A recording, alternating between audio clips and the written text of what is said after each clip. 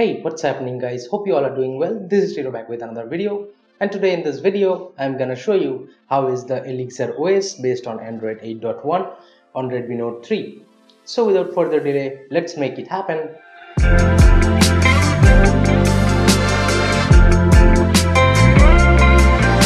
If you're wondering how to flash this ROM, the process is pretty simple and similar to other ROMs.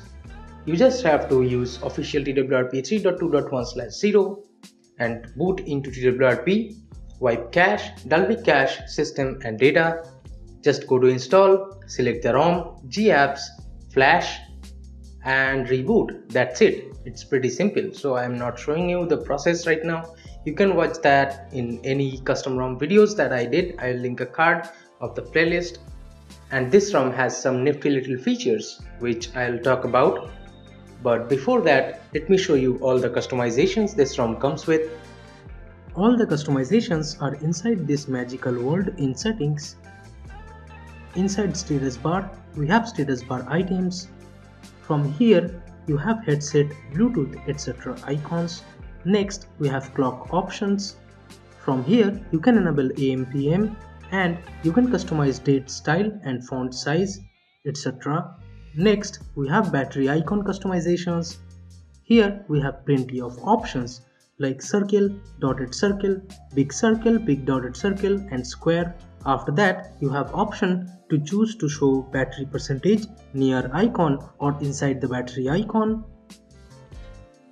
Next, we have status bar brightness control, which is working fine as you can see.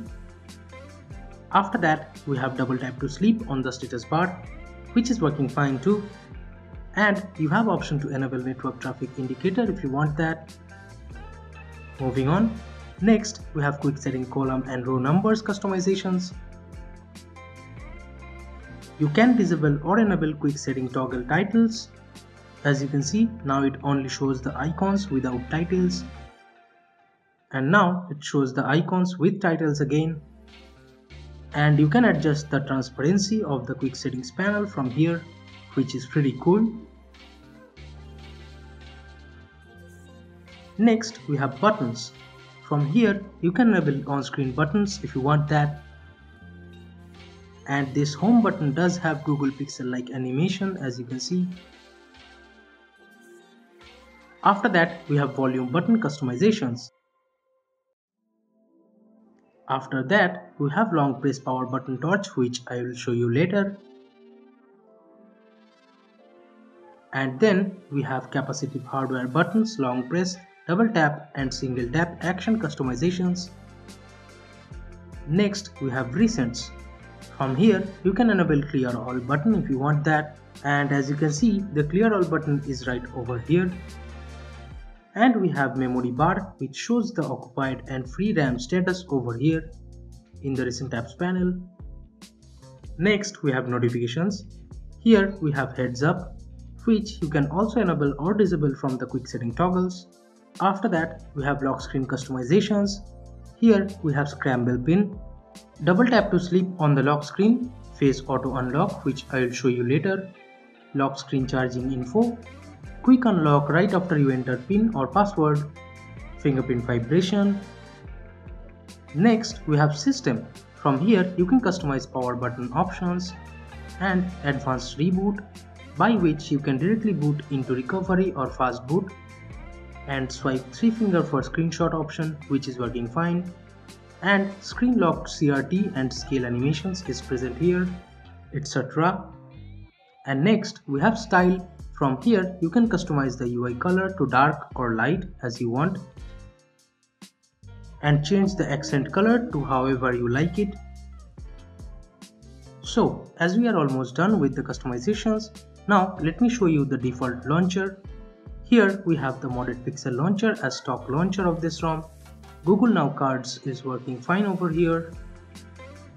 And as you can see, if you double tap on the empty area of the home screen, it locks the phone, and we do have double tap to wake option here.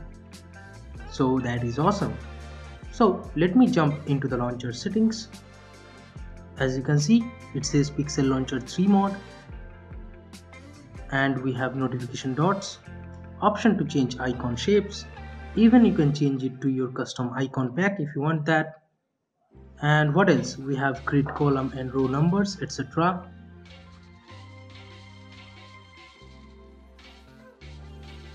And here are the quick toggles of this ROM.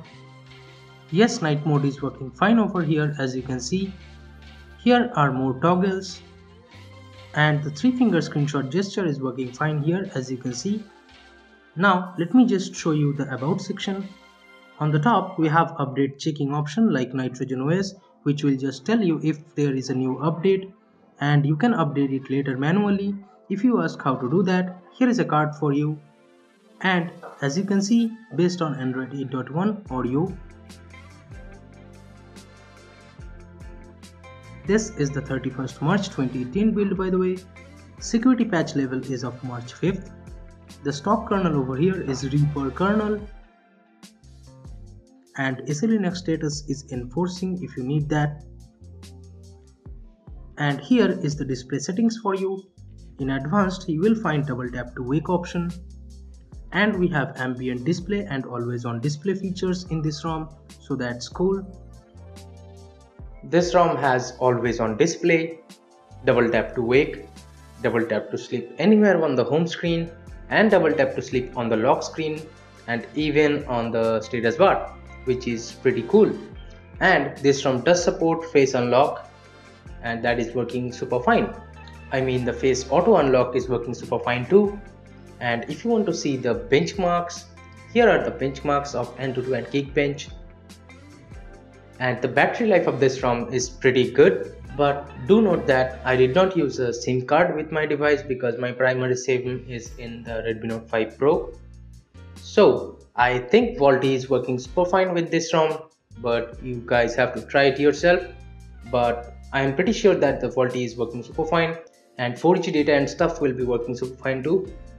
The battery life with this ROM is pretty great, I have to say, because I did not plug in the device for almost 16 hours, and still I got 4 hours of screen on time, and I did play PUBG on this, but the device was not getting hot, which is 45 degree or more. I played 1 or 2 games, but it did not get heat up. So that's pretty cool. It might get heated up a little bit with very heavy gaming, 43 or 44 degrees Celsius, but for me it did not go upwards. And night mode is working super fine with this ROM, which is I guess not working with the latest Resurrection Remix build. I don't know why, but that's how it is. And one more thing which I like about this ROM is the lock screen charging info, which is pretty cool. Like ElixirOS, it's working super fine. And I like this toggle the torch with power button feature.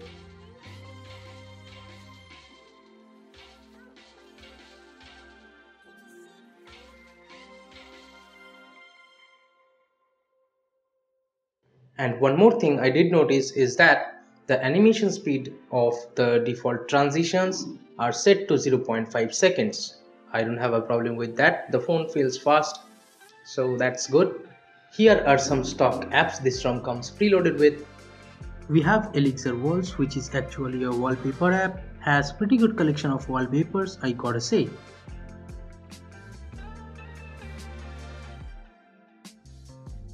Next we have a music player.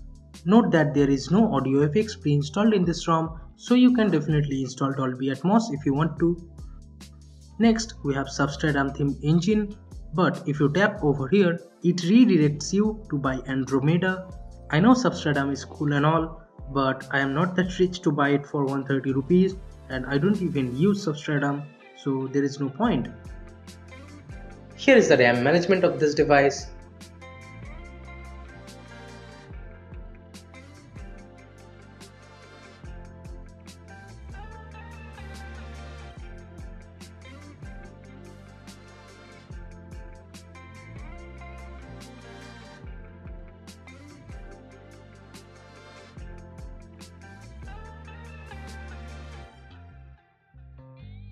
Stuff like torch, VoLTE, data, Wi-Fi, a Pacific bit scanner, camera, hotspot, etc. should work fine in this ROM, so no issues regarding those.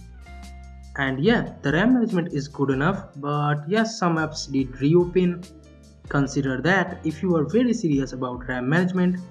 and the performance is good enough in this ROM for daily driving in my opinion, and even for gaming it's good.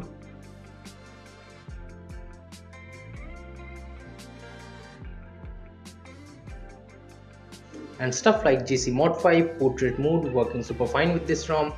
Here's a picture to show you that is working fine. So thank you so much for watching guys. So that wraps up this custom ROM video guys. If you want more videos like this, or if you want some more videos about the Redmi Note 5 Pro and Redmi Note 3, subscribe to our channel right here if you love my work. This has been Tito from KTN Tech signing off. I will see you guys in the next one. Bye bye now. Oh my god, what is this?